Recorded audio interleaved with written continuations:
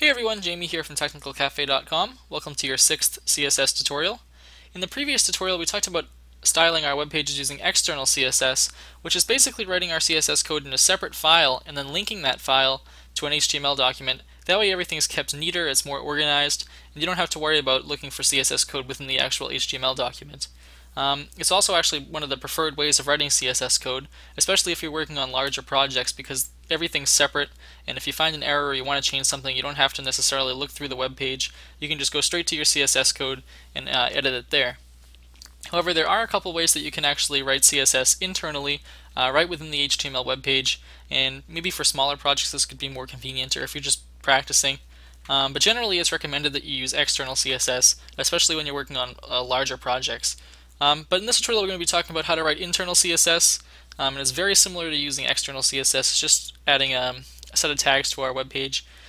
We can also talk about how to do inline CSS, which is actually adding CSS code directly to our HTML tags. But more on that later. So let's come over here and take a look at what we actually have here for our web page. I actually created two divs, which is what we see here. And by the way, there's no CSS in this right now at all. It's all pure HTML. So we have one div that has a header one that says internal CSS styling, which is right here, and we also have a second div that just has some regular text in it, and that's right here. So let's go about styling this now. So how are we going to style this? So what we're going to be doing is using the same exact CSS code that we used in our previous tutorials, like selectors and stuff like that.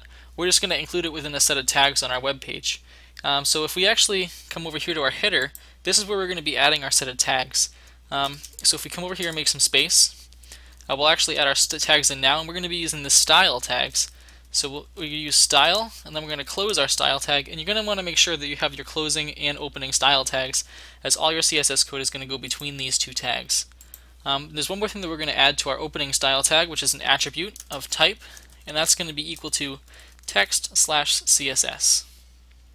So let's come down here. So between these two tags is where we're going to be writing our CSS code to style this web page here. Real quickly though, let's just save this, come over here and refresh, and you'll notice that nothing's changed. However, our CSS code is now on the web page. We just haven't added any yet. So let's come in here, and the first thing we're going to want to do, just to make sure that we have everything set up right, is we're just going to change the body, all of the text in the body. We'll change the color to red or something like that. So we'll use our element selector of body, and we'll open up a code block. We'll come down and we'll indent, and we'll say color, red. So let's save that, come over here, and we'll refresh, and you'll notice that all of the text within this HTML web page turned red. So we know everything's working right. So let's come down here, and let's just delete that. So the first thing we're going to want to do is actually, for this tutorial, is we're going to style our two divs. So I had created the div with a class called header, and that's where the header text is. And then this right here is where just the regular text is. It's a div with an ID of text. So just like in our previous tutorial with the external CSS and selectors, we're going to reference our CSS or divs by just typing in the selector or the class or ID name. So what we're going to do for the class is we're going to say dot header, and we're going to open up a code block. And you'll notice actually that, which is a little bit different than external CSS, when we're writing it internally, unless we choose our language to be CSS, which is right here, you're not going to really notice that it's selecting headers and everything like that. It's not going to color code things like you're used to unless you switch over, which is then going to make your HTML look a little funky. So let's go back to HTML, and you'll notice that this doesn't change color when you're selecting something, so just something to look out for. So let's come over here and let's give our header a width. We'll say 500 pixels, and we'll say 650. We'll give it a height, and we'll actually leave the height off.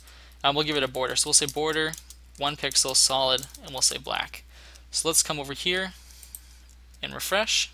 You notice that now we do have a nice looking header div, but it's not centered, so let's go in here and just add a margin. So for our margin, we're going to say margin 0 pixels auto, and that's going to center it. And there we go. So now we have one div that's been properly styled and looks nice. Let's go ahead and do this to the second div. So to access this div, since it's not using a class selector, we're going to be using an ID selector. So we're going to just use a hash sign, pound sign, whatever you want to say, and we're going to reference the ID of it. So our div is called text. So let's just come over here, break down on the code block, and we're going to reference it like that. So let's come over here, And just to keep things more organized and uniform, we're going to give it also a width of 650 pixels.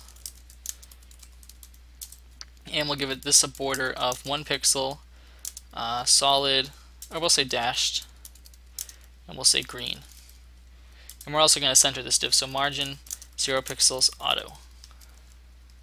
And if you don't know what most of the CSS means, don't really worry about it. We're just learning right now how to write the code within our HTML document. So we'll get more into this stuff later on. So let's come over here and refresh, and you'll notice that now we do actually have 2 divs that have been styled nicely, but there's a little bit of they're a little bit too close. Let's go ahead and add a margin. We can either add a margin to the bottom of the first div or the top of the second div. It doesn't really matter. I'm just going to add it to the top one. So we're going to write another margin, which is going to override anything that we've already said. And we're going to say margin top, and we're going to say, let's say 30 pixels. So this should theoretically space this out 30 pixels from here. So let's refresh. Oop. Say margin bottom. I was thinking the wrong thing.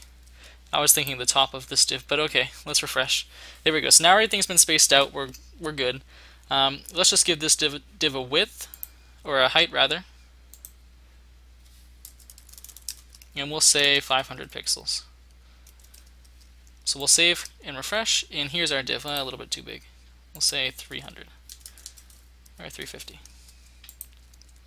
There we go. So now we have a div that takes up most of the page. This is like our main content area. And we also have a div up here that is our header. So this is basically how we can go about writing one type of internal style sheets.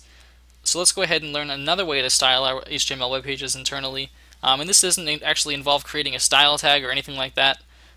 It's actually called Inline Css, and it's used right within the HTML tag. So for example, let's say we want our header 1 tag, which corresponds to this text right here. Let's say we want to change this text to blue. Or red, or whatever color you want. So what we're going to do here is we're actually just going to come over to our code, and right within the h1 tag, or the tag of whatever you want to change, we say style, we add a style attribute, equals, and then we put in some quotation marks, and whatever we want to style it, we'll actually put between these quotation marks. So let's say we want to change the color, we'll say color, colon, and we'll say, let's just say red. So we're actually going to terminate our line. So all of our CSS code is going to be right within these quotation marks. And it's written very similarly to how we would write it within an external or internal CSS style sheet, but it's just right in the line. And this is actually probably, I don't know, one of the least recommended ways of doing it, even more so than including it within our web page like this, just because it actually adds confusion and stuff like that. So if you're looking through a bunch of HTML web pages for the styling of something, you'd have to search through, and it just adds more code and gets confusing. Again, this is another reason why you would keep it in an external style sheet. So anyway, let's save, come over here and refresh, and you'll notice that we have our text is red here. We can also change the text here. Let's just go ahead and do that. So let's add a paragraph around it first,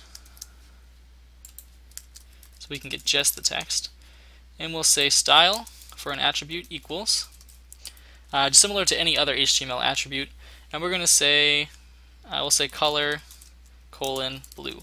And you also include your semicolon and line terminator, even though it might look wrong compared next to the quotation marks or something like that. You're supposed to include everything, so let's just save. Again, we'll refresh. And here's our blue text, and it jumped down a little bit because we have paragraph spacing, but this is basically how you can go about styling your HTML using internal CSS, either by adding the script or style tags rather within your web page here, or doing inline CSS, both of which aren't really the recommended way. Again, I'm just kind of trying to stress that. So it's better that you use external CSS style sheets, and you'll notice that this adds a significant amount of code from line 5 all the way to line 21.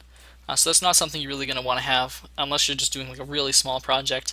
And the same with this. This adds confusion, so you kind of lose what the code is. So just something that you should keep in mind. This is why external style sheets are recommended. But if you have any questions, comments, or suggestions, please feel free to let me know. Feel free to play around with the code that you've written, the code that I've written, just to get the hang of things. And again, please let me know if you want to see any other tutorials, stuff like that. And thanks for watching.